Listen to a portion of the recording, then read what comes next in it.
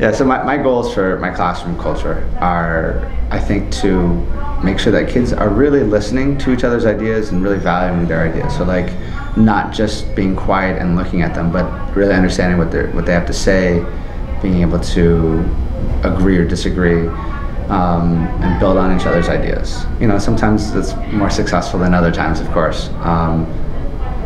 And like you said, like that's sometimes when we've got to stop because kids aren't listening, just to make sure that they're really hearing what each other have to say.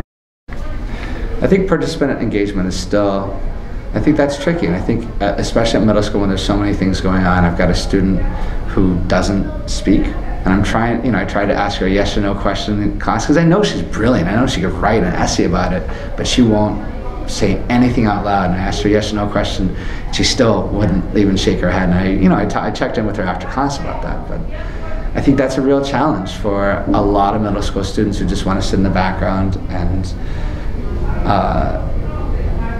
fade in the background, not be noticed. I've tried using a lot more hand signals, like I agree, so that you can sit there quietly and you can go like this, and no one has to see you do that except for me. But now at least I've got a sense that you are engaged, you're listening, and you're taking a stand that yes, that is what I think, or thumbs up and down. But I think that's still challenging. I think it's something I don't have the answer to, or even just focus and draw out the question or idea that is meekly put out there to really focus. Hey, I hear what's talking about that, but I heard a really interesting thought from so-and-so. I'm not sure we've discussed that or thought about that. What do you think about that? And I think that is so important. I mean, we have that boy who asked that wonderful question who now participates 1,000,000 times more than he ever did.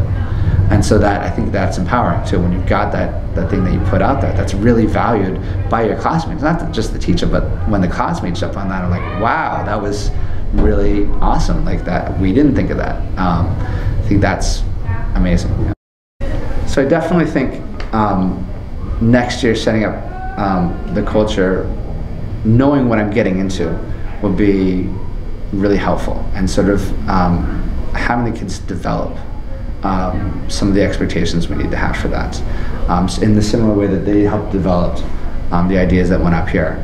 Like if we're really going to listen to each other, what do we really need to have? And so to have a student-generated list of some expectations up, I think will be a great help.